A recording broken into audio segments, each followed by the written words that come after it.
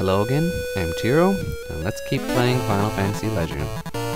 Last time, we're in the sewer, going to the power plant to get plutonium so we can erase Suzaku's barrier and actually kill him, like we're supposed to as good heroes. Do I run away? Yes. And here we are in the electric plant. And nice little thing is there's a ledge here, so if you wander off the ledge, you fall back to the sewer. And I saw you again before. Lightsaber. The reason I take so long in doing these type of battles is because I have to think. This game was made, 1989 or 1990, and you have the old RPG mechanic is if you select a move and the monster happens to die before you do that move, you miss a turn. And so, what was I gonna say afterwards? Yeah. That pause I have is planning on how to appropriately attack these monsters. For example, I can use the prayer on the skeleton and, the ruin and fire in the plant, but I couldn't, let's say, automatically use, fog on either of them because they have immunity to poison. So it's a little, takes a little bit more of a precognitive thinking. Or no, not precognitive. You have to think ahead, that they don't have as much in need of as in other games. And here's a mini-boss, Evil Eye. You won't see this monster for quite a while. Kind of like the poisonous frog with the bandit. So if Bryant wasn't tricked out, I would have saved here and made sure I'd gotten a piece of meat to see what I could get out of it. But no need. And I won't eat it. Because I want to teleport and maybe get something like a karate martial art, now that I can afford it. And here on the final level, they are sneaky and remove the ledges so you can fall all the way back down. And I can run away from you because you're slow. And I've done this 2 times already. Now to do this right. I finally caught up with you!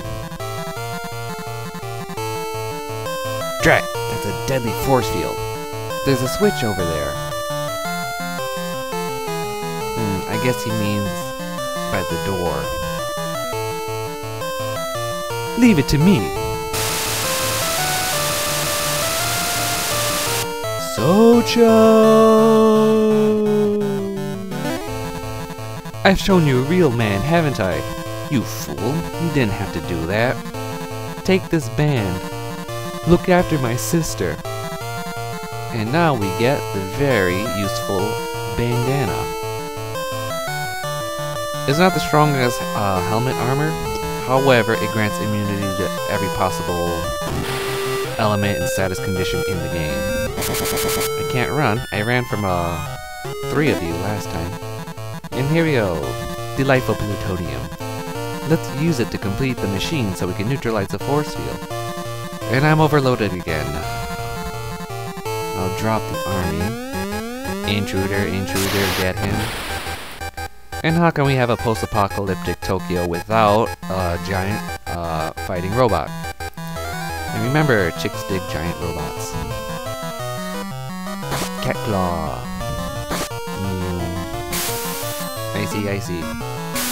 Icy. Icy again. Should have used fire. Icy, slashy, fire. And you're a robot. You can't defeat me. I defeated God Beasts! Yay! And you bum, you didn't give me anything. And now we're back at Southtown. Oh, I don't want the subway. Strange. He's dead. What? He's dead. No!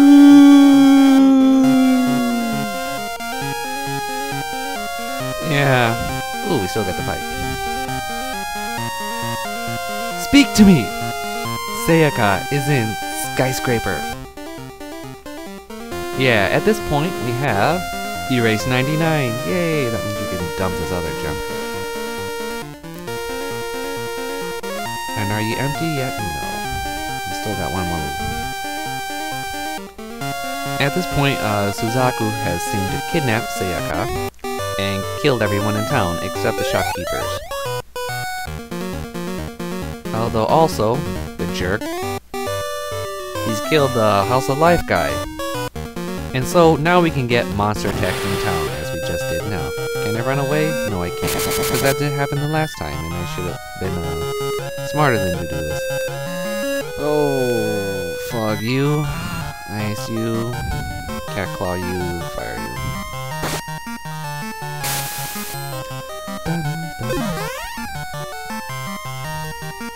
Let's see. Oh, I just remembered. I didn't talk about the Dragon Sword. Oh, I should have saved that,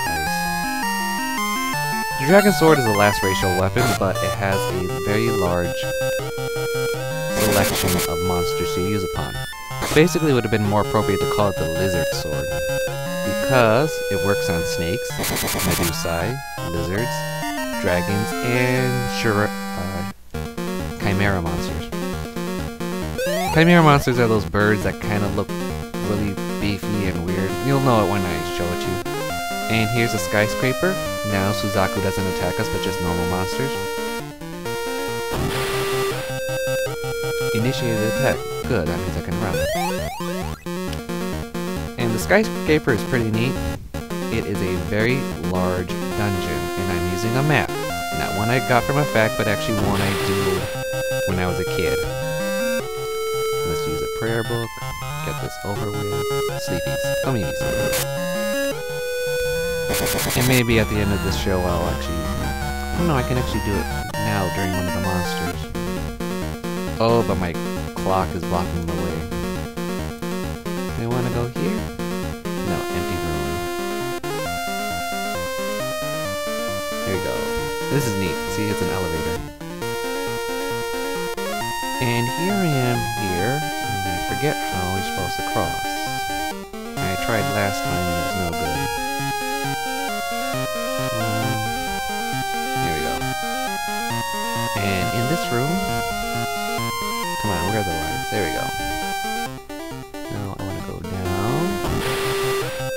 And I can't run away. And I don't have the death spell yet. Oh wait, yes I do. Yeah, now I don't need to play around with using magics, because look, they just died. Yay, Snowcat, run away. All the way down, up one, to the right. Up, down, come on. There we go. This room, we get the very nice and appropriate hyper. Look at that. Beautiful. Very expensive item. Kills every automatic win of the battle all the time. Ah, here we go. See, that's a Chimera monster. Dragon Swords work against that. Got it. And I forgot to equip you. X-Kick. Power of Christ compels you, and Dragon, because we can. And Ice you.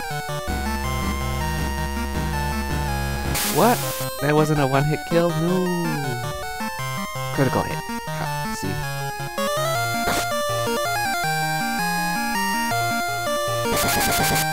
And X-Kick. Yeah, I'll keep using that because it gets extremely strong at the end. Dragon, you should have critted that. No. Die. I guess I don't really need to keep the prayer book around. Yeah, the skyscraper is very nasty as a mate because it has, you know, these type of hidden mazes where, you know, passageways you don't see. And also there's a lot of just empty rooms, like where I got the hyper, there's about like 5 of those. So you can just go there and just miss out everything. And can I make it here? Yes. Oh, can I run away? Yes. I'm almost out of time. Yeah. Oh, the Hall of Doors. So, until next time, I'm Tiro, and have fun gaming. See ya.